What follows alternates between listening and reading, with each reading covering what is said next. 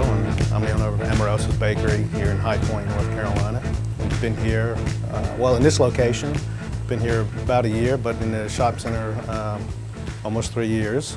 We do several different flavors of brownies, but one of the biggest things around here is our strawberry red velvet cake, and somebody said, well, can you make a brownie out of that? And it's not anything new. Other bakeries may have it, but somebody wanted it, so we developed it. And it is one of our biggest sellers now. And it's basically a red velvet brownie with cheesecake swirled through it. So it's very popular. A couple of restaurants carry it for us too. That's probably one of our most involved ones. You got to make the red velvet brownie mix, which is basically chocolate with some